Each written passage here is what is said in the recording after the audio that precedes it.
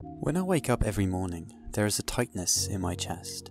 My head is crowded with thoughts, and I feel a sinking feeling deep inside. Only when I get out of bed and get going with the day, do I feel alright. But why is this? Why don't I jump out of bed and celebrate that I get to live another day? Mornings are often a battle. We pour ourselves coffees with a stern face and go through the motions, and if asked how we are, we say we are fine. Fine? Is that all we are? Why are we not more thankful for waking up? Can we be more thankful for the life we have? The Stoics use a technique called negative visualization. This is where you imagine what it would be like to not be able to do something that you take for granted every day. Try this exercise. Close your eyes. Imagine that this is your life from now on. You are blind. Now open your eyes. Take in the world around you, the colours, the light.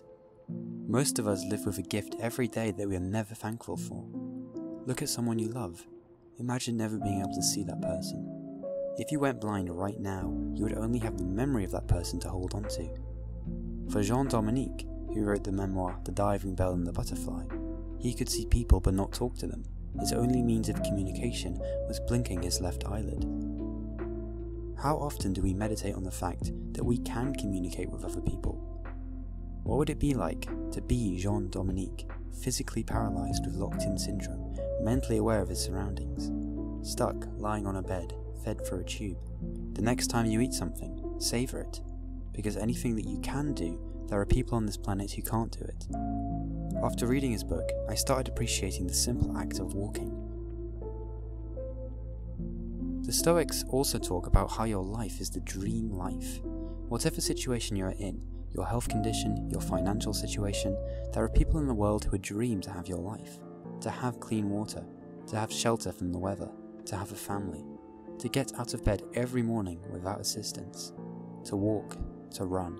And there are people in the past who would look at your life as the dream life.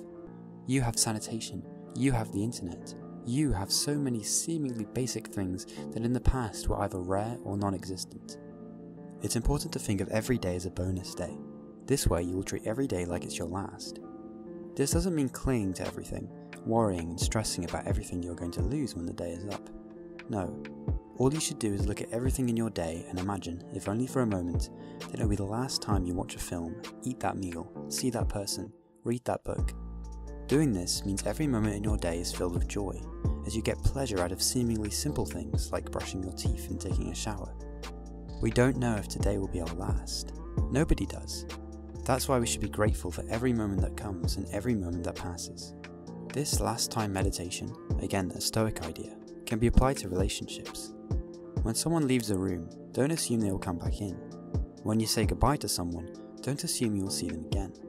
With these things in mind, we will have stronger relationships. We won't say things we don't mean. Our actions and words will be more thoughtful. If we are about to say something unconsciously, we can take a breath and cut the link between our thoughts and our actions.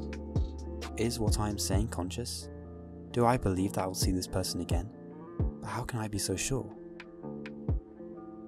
Many people have picked up the phone and found out that someone they love has died. Car accident, murder, cancer, heart attack. This could happen to anyone. Death doesn't just happen to other people. Your phone can be your meditation. Imagine it ringing and you pick it up. Your parents have died in a car crash. If you hadn't gone through negative visualization, you would grieve hard and long. Your life could become a metaphorical car crash.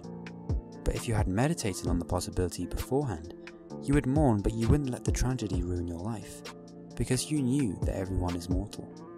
You didn't believe your parents were going to live forever. Will you let this tragedy destroy you? One must think about the dead and what they would want. Would they want you to be miserable for the rest of your life? Don't take the people around you for granted, unless you want to be swallowed by grief when death comes around. Negative visualization doesn't have to last long. Pepper your days with it at odd moments. As I write these words, I am thankful that I am able to coordinate my hands, and without thinking I can formulate words and sentences, and not only this, but I have two hands in the first place. Eckhart Tolle says that one of his favourite places to visit when he goes into a town or a city is the cemetery. One can meditate on the frailty of human existence, the long dark void that bookends our lives. You can think about the people who died and all the worries they had, all their dreams, all their ambitions, all reduced to the years of their birth and the years of their death. Walking around a graveyard, you can get a real sense of time.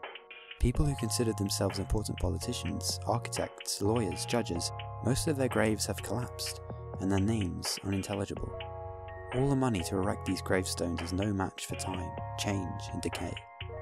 With these thoughts in mind, we don't have to take the challenges we face in life so seriously. All we have to decide is what to do with the time that is given to us. And treat every day like it's a bonus day.